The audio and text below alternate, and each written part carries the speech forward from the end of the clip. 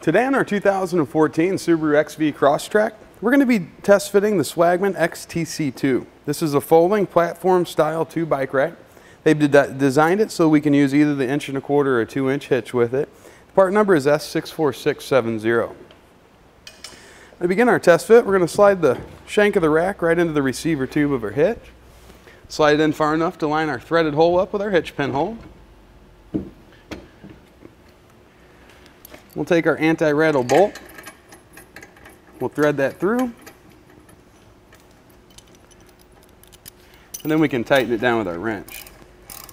As we tighten this down, it's going to draw the shank, as you can see right now. We've got some play in it. It's going to draw that shank over against the receiver tube. As you see, we've got rid of all that. It gives us a nice secure connection. We'll then take the provided clip and slide it right in here on the other side of the bolt just to give us an extra level of security. Let's get a few measurements now that we've got it secured to our vehicle. We'll start with the ground clearance. I'm going to get it here at the rear of the rack. Looks like we're going to have about 15.5 inches worth. The closest point of the rack to the rear of our vehicle is going to be about 5.5 inches away there. And overall, we've added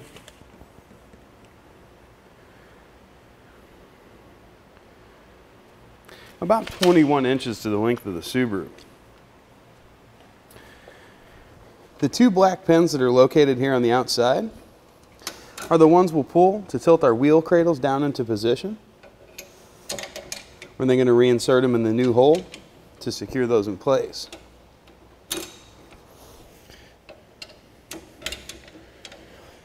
Now with those folded down, we'd be ready to load our bike, but I want to show you another neat feature. It's that center pin there.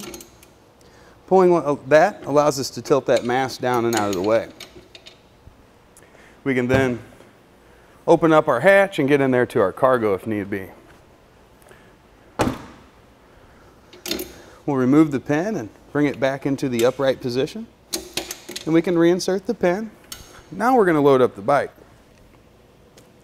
First, undo our rear wheel strap, our front wheel strap,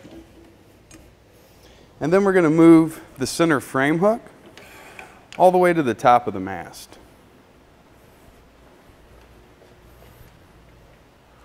We'll now grab the bike, place it right down into our wheel cradles. We'll secure it first with the center frame hook. We're going to bring the padded hook down to where it meets the top of our frame and then push down. As you can see, it's nice and secure. Now move to the rear wheel strap, bring that around, pull it down, and the same here on the front wheel strap. Now that we've got our bike all loaded up, we're ready to hit the road. We've been able to take a look and see how the Swagman XTC2 fits onto the Subaru XV Crosstrek. Let's see how that same rack performed when they had it out on the test course. Here on our test course, we'll start by going through the slalom. This is going to show us the side-to-side action. This simulates turning corners or evasively maneuvering. Once we get to the alternating speed bumps, we'll see the twisting action. This will simulate hitting a curb or pothole or driving over uneven pavement.